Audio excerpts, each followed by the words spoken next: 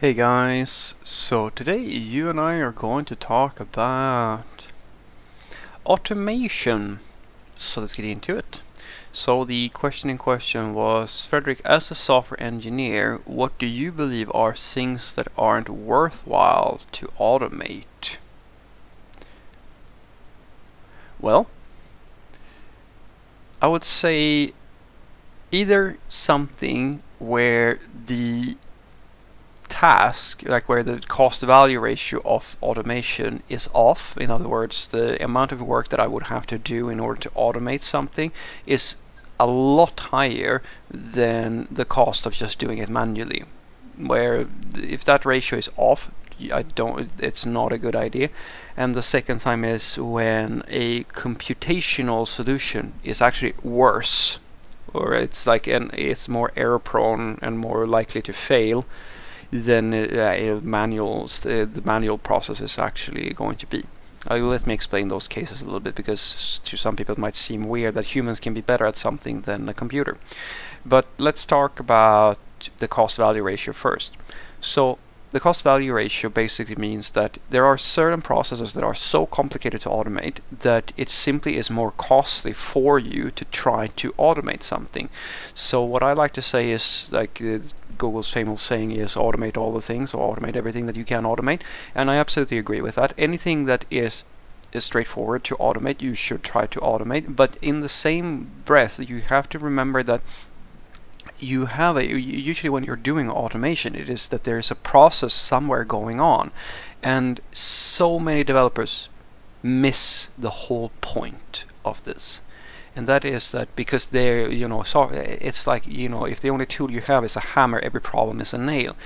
And so many developers, what they do is that they take a sort of working manual process that people are happy with usually, and trade it in for a really shitty digital solution that never works.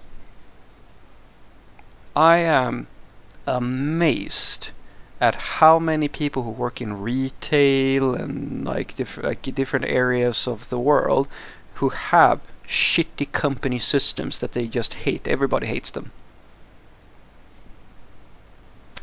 And that is the exact problem that I'm talking about, where you think that digitalizing something is just quote-unquote a good thing.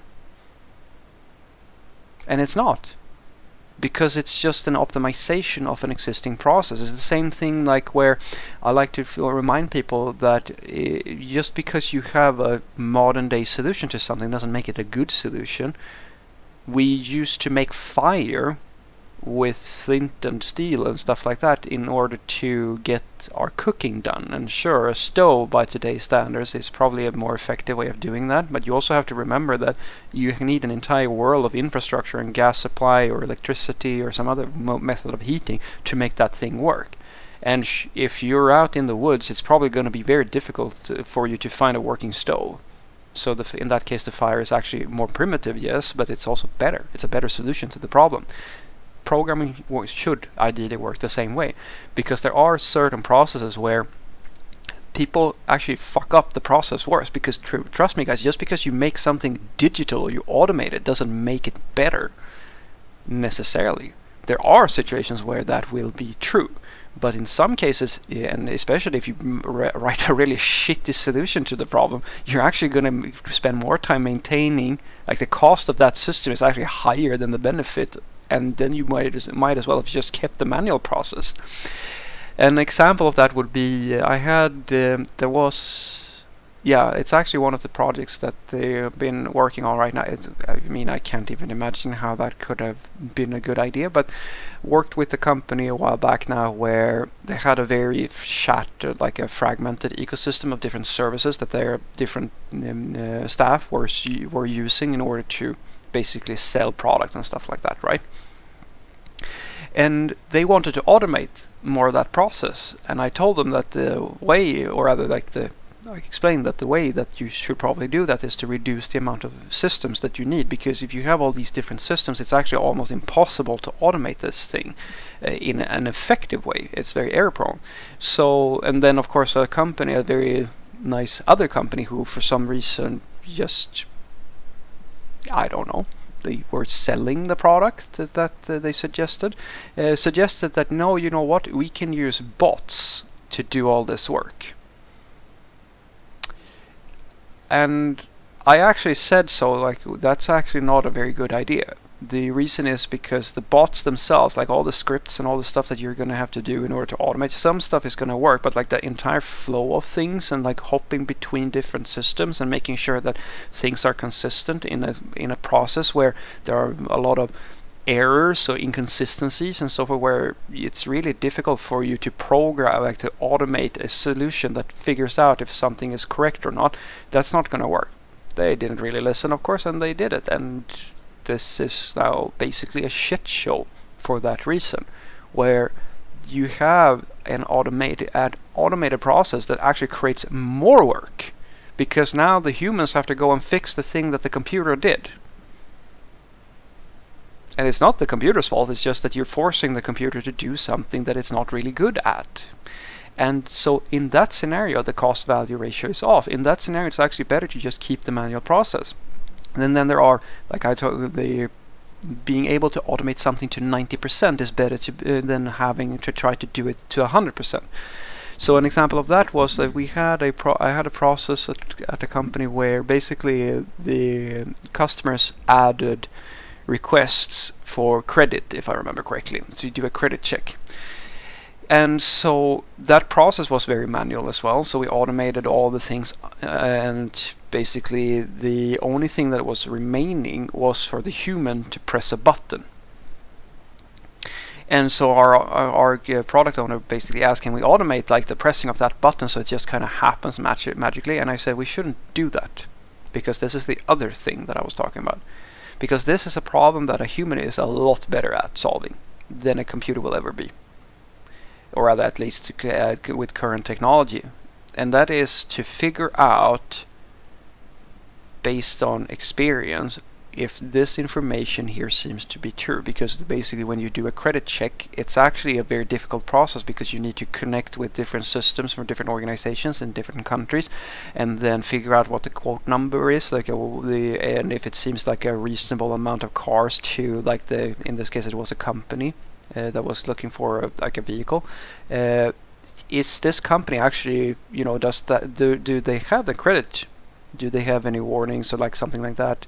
And do they seem to have the need for this amount so that it's actually correct? Because I mean, if you approve it and the company is a small company and say that they are by mistake put in like too many zeros there, holy shit, we're gonna ship them I don't know how much stuff, right? And that is something that a computer is not good at solving, because it's a very, very complicated problem with many factors considered. It requires basically abstract thinking. It requires, by today's standards, a human brain or a very sophisticated machine learning algorithm. And that the cost of making that is enormous. But the cost of having a person take 5 seconds and just check, yeah, this seems to be correct, and just click the button, is actually much cheaper.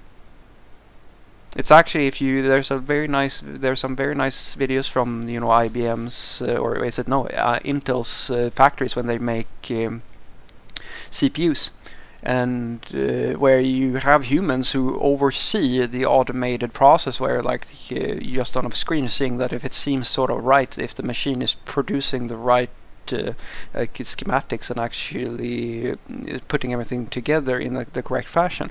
And the reason being that it's actually something that a human is better at. The computer, like this, the automated process is really good at repeating the thing and like doing it really, really fast. But if something goes wrong, it's really hard for the computer to figure out that something isn't all that, something is incorrect with the entire thing, right? And so a human can do that at this point better. And that's when I tell people, these are the two things to consider before you automate something. So what I want you to take away from this is that, at least in my opinion, automation is not worth it when the process that you have is actually more effective or has is usually more consistent than automation, because there are some problems that are so difficult to automate that it's really not worth it. Examples of that is if you have a manual process that has a lot of different integrations towards the different systems or so forth, unless you can get data access to different APIs or something like that, it's actually going to be a very error-prone process to try to automate that thing. You can simplify it and like speed up each step maybe, but automating the thing from end to end is actually very, very difficult. Just ask anybody who's tried to maintain a large suite of end-to-end tests about how fun that's going to be, and they will tell you that it is a very difficult problem. And so that's one part. The other part is when the human is actually just better at solving the problem. An example would be when you're going to you look at like a legal agreement or like an order or something like that, and you just want to make sure that people ordered like the sort of stuff that you expect that person to order, right? So that they don't have an incorrect order or something like that. If you're going to automate that and validate that nobody's made a mistake, that's actually extremely complicated. But a human is really, really good at that, because they know what seems to be reasonable and they sort of learn how to figure out that stuff very, very quickly and very efficiently. But a coding solution would be very, very complicated. And I like to say to people, guys, automation is a very good thing. It is the future. It is what you should be doing. But don't try to use it as the only solution to a problem. In many cases, a human problem can be solved through simpler means than using automation. And the best thing is if you can automate up to what I call the sweet spot. If you can, try to get to 100% automation. But remember, even if you take a problem that has no automation up to 90% automated, you have made a massive win. And that is what you should look for. You should look for a stable automatic solution, not a shitty one that causes more work. Have a great day.